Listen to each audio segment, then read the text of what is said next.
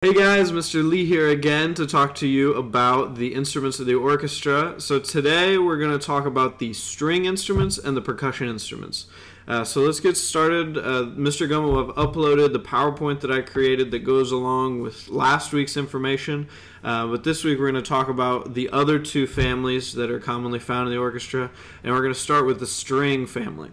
So the first instrument I want to talk about in the string family is the violin. Some of you all might be familiar with the violin. You would hold it out this direction, and with your other hand you'd play the bow along the strings at the top. And in the PowerPoint I made, I included a little picture that it labels all the different parts of the violin.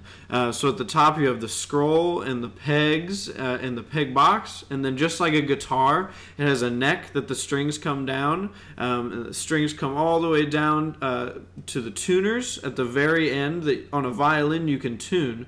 Normally on a guitar you can only tune them up at the top. But those are just a few little parts of the violin. You can see the rest in that picture. But then the bow, in the other hand, would come across, and you would play all of those strings by moving your bow hand up and down.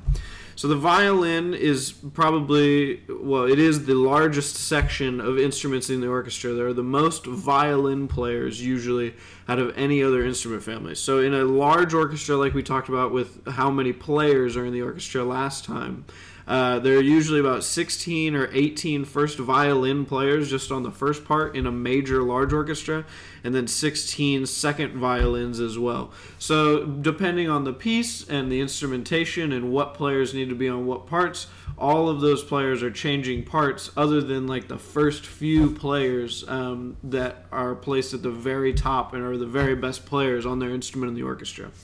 So the violin is the highest pitched string instrument. We'll get to the other string instruments, but the violin has the highest pitch because it is the smallest.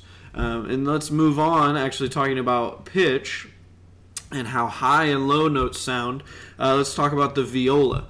So the viola, you'll see in the pictures on the PowerPoint, the one in the picture on the slide with the viola that's at the bottom, the one instrument on the left is actually a violin, and the instrument on the right is actually a viola. So you can see the size difference there, and the viola looks almost identical to a violin, but it is just a little bigger.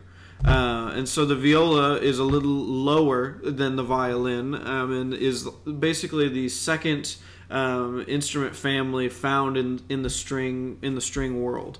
So there are usually about 12 violas in a large modern orchestra, and this just sort of balances the amount of violin players and also that high pitch sound that you hear from that section. So the video I attached for both violin and viola are just solo players playing those instruments. And I think it's really neat to see, especially if you flip back and forth between the violin and the viola video, how they do actually sound a little different, even though they look almost identical. So that's a little bit about the viola, and let's move on. The third instrument commonly found in the orchestra and part of the string family is the cello. So the interesting thing about the cello, as you can see in this picture, is it's obviously much bigger than the violin and viola.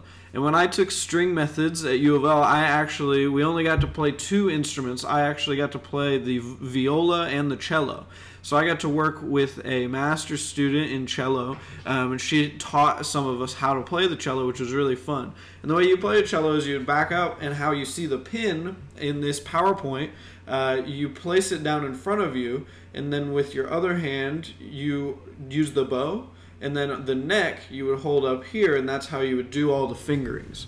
So it's a little bit different because it extends down in front of the player, whereas with the violin and viola, they're up here and you use your chin and your neck to sort of keep it in place while you play. So the cello, once again, is larger, so in this case it is a lower pitch again, and there are usually about 12 cellos. So the violins and violas are up front, well, the violins are usually up front, and then the violas are sometimes in the center, and then the cellos are on the other side. So the violins and the cellos are opposite from each other because they provide that great balance. And then we will move on to our fourth instrument in the string family, is the double bass. So we have all those three sections in the front of the orchestra, and then usually in the back, either on either side, is the double bass section. So the double bass is so big, you play it either standing up or on a stool. It just depends on the size of a player. A really good friend of mine who's a double bass major, she actually has to use a stool because she's so short, but she can still play the instrument. So no matter how tall you are, you can still play the instrument. There's just a few different ways to help you do that. So the double bass is the largest of the string instruments in the orchestra, which also means it is the lowest. And as I hope some of you are familiar with, you've seen a double bass used in jazz music as well. So the double bass is used for those, groovy walking bass lines in jazz music, as well as being incredibly important in the orchestra world, and holding down those bass lines along with all of the brass and woodwind and percussion instruments that we're going to talk about here in a minute. So next on the PowerPoint, I have the harp and piano. So it gets a little interesting here because the harp is a string instrument and is part of the string family. And the video I attached here sort of shows you how you would sit with the harp, and you would use both hands on either sides of the strings. And there are a whole bunch of strings on the harp to play a full chromatic range, all the way from the longest string, which is the lowest note, all the way up to as close as the player is sitting on that side to play those higher notes. So the harp is a string instrument and part of the string family because of all those strings. And then you see the piano and you think, well, the piano has piano strings as well. I'm sure, hopefully a lot of you are familiar with pianos. There's one in Mr. Gumm's room. But the piano is actually classified by all these musicologists as a percussion instrument, because the way the piano makes sounds is with the hammers that are inside the instrument. And when you press a key, it actually triggers a hammer to strike the strings. So a piano is classified as a percussion instrument, which is a great transition into talking about the percussion instruments of the orchestra. So before we go on, both of these instruments can be used with the orchestra, whether they're solo instruments or a lot of times there's a piano inside, on the stage with the orchestra. And so these are very versatile and interesting additions to what we would think of as just a normal orchestra with just woodwinds, brass, percussion, and also string instruments. So let's talk about percussion. So there are a whole bunch of percussion instruments. On the slide on the PowerPoint here, on the top right, you can see the timpani, or what they used to be called. Sometimes you still hear them called kettle drums. And the bottom right, we have a marimba. And the smaller version of that with different kind of keys would be called a xylophone, which is a higher pitch than marimba. And then in the bottom left, we have the bass drum. So these are just three of sort of the main instruments. A snare drum would also easily be considered a very important instrument in an orchestra percussion section. But percussionists have to be able to play a whole wide variety of instruments. Especially for percussionists in an orchestra, being able to play the crash cymbals is incredibly important, and being able to crash those cymbals exactly the same way or a very specific style or different kinds of ways is incredibly important for them, and they have to be able to play all sorts of different instruments and move around in the very back of the orchestra as well. So there are usually only 3 or 4 percussionists, maybe more, and generally if there is a timpani part and a timpani player, that's all that that person is playing.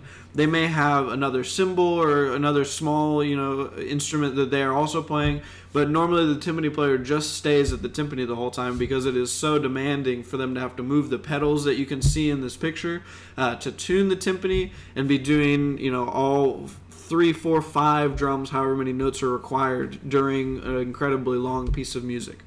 So if you go on YouTube and look up any sort of orchestra percussion or different things like that, you'll see them moving around. And in the video that I attached for the percussion example on the slides is actually a point of view from a guy wearing a GoPro, and he's in the pit of a musical performance of West Side Story. And so you can see him moving around, playing all sorts of different bell kits and auxiliary percussion and little things, along with all the other musicians in the pit. and he's playing all sorts of different instruments. So it's pretty interesting to see percussionists move around. But I hope you've enjoyed this little series going through all the instruments of the orchestra, and I hope you've been enjoying some of the videos, and I hope you've been staying safe in quarantine and enjoying this time with your families. Thank you all so much for tuning in today and listening to me talk to you, and everyone stay safe. Thanks, guys.